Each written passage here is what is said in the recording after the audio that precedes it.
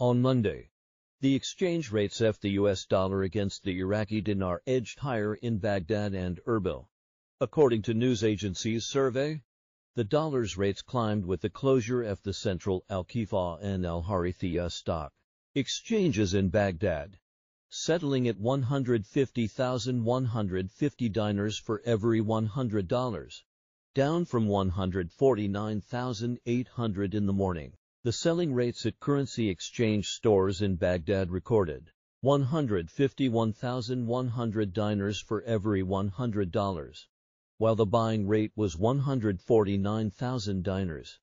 Erbil's selling price reached 150,150 dinars for every $100, and the buying price was 150,000. The Iraqi Central Bank CBI sales of the US dollar surpassed $245 million in the currency auction on Monday.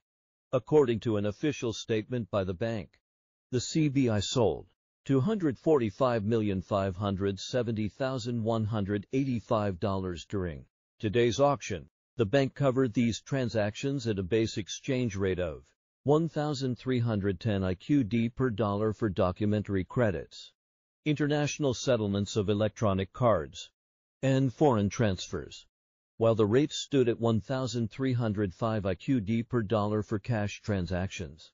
Most dollar sales were directed towards bolstering balances abroad in the form of transfers and credits, amounting to $242,320,185, representing a 95% increase compared to cash sales, which amounted to $12,250,000. One bank purchased cash dollars, while 17 fulfilled requests to bolster balances abroad.